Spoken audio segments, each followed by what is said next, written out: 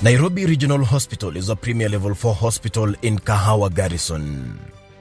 It was developed under the CDF's mantra of mission readiness that will be achieved by ensuring the welfare of soldiers is taken care of. On 16th October 2021, during the KDF Day, which is observed annually to celebrate acts of valor and gallantry by Kenyan soldiers, as well as honor those that paid the ultimate price defending their motherland, former President Uhuru Kenyatta unveiled Nairobi Regional Hospital. On 7th April 2022, he inaugurated Isiolo Regional Hospital, and on 1st July, he launched the Eldoret Regional Hospital respectively. The hospital was the first of more level 4 hospitals that have been constructed in different regions, with the main objective of easing pressure from the Defense Forces Memorial Hospital, which has been the main referral medical facility for KDF in Nairobi. The fully fledged facility offers both inpatient and outpatient services. The outpatient services cover general consultations, accidents and emergencies, consultation clinics, diagnostic facilities, dental services and a 24-hour laboratory. To support that, then also we have a number of diagnostic facilities like the radiology suite or unit that houses a modern CT scanner. We have ultrasound services and general X-ray services, including dental X-rays.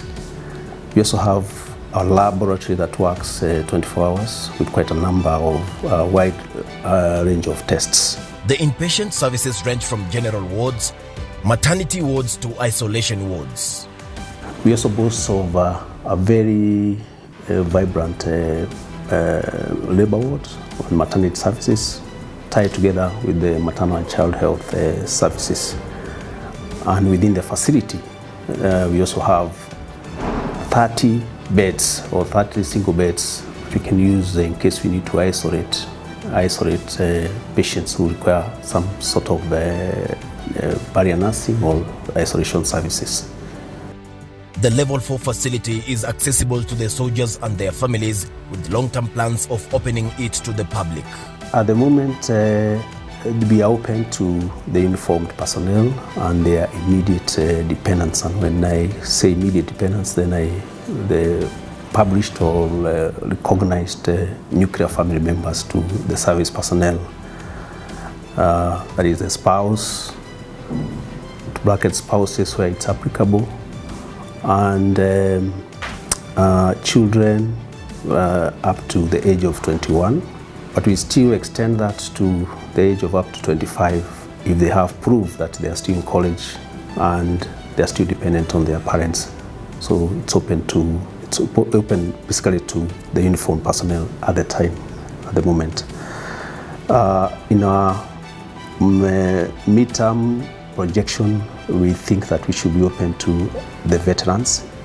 In the past, they've been utilizing the deaf-miss scheme, and we are working very hard to actually work out a modality of actually incorporating our veterans.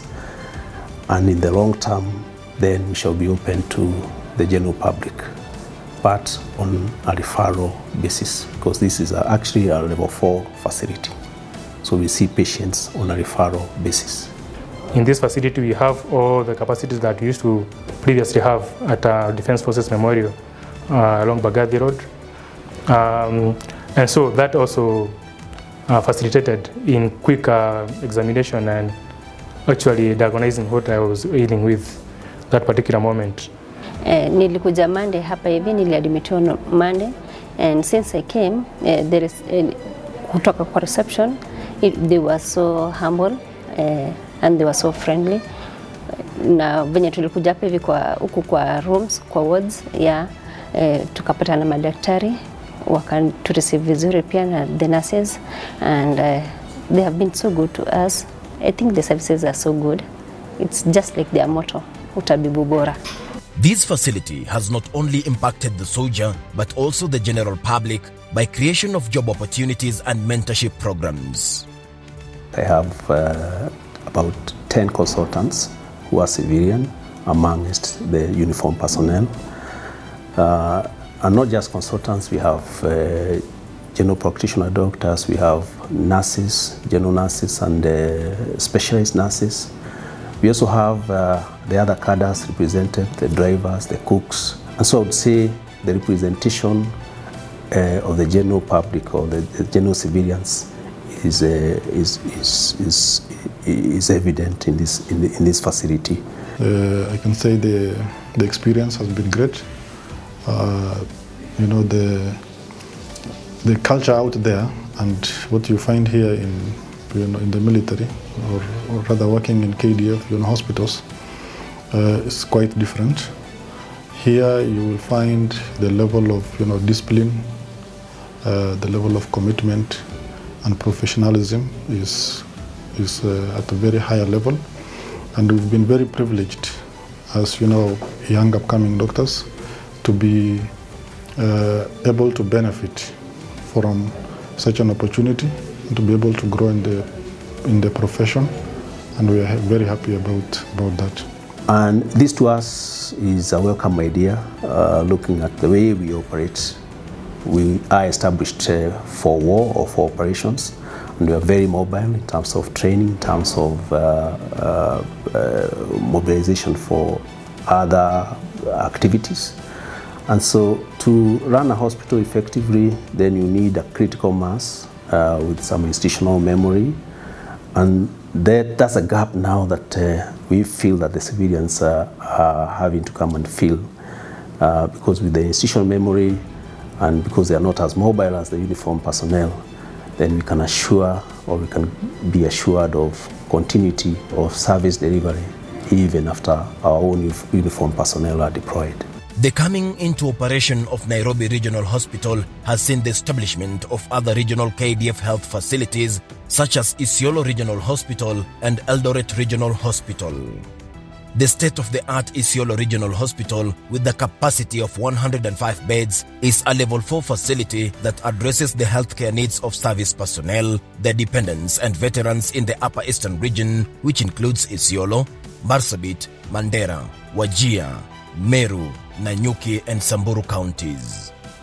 Because all the bed spaces are articulated with medical gases to enable critical care at the bedside. And in times of such, we are able to expand and be able to utilize our parking spaces as ward spaces. In July 2022, at the Moi Barracks in Eldoret, the former president launched a 150-bed capacity state-of-the-art facility, the Eldoret Regional Hospital. The Level 4 hospital features a fully equipped intensive care unit ICU, complete with a theatre and a maternity unit among other departments, all primed and ready with the capacity to attend to various specialized needs. Our message is that of gratitude. We are indeed very grateful to our leadership for having granted us this facility. At first it looked like a mirage, but it has been realized.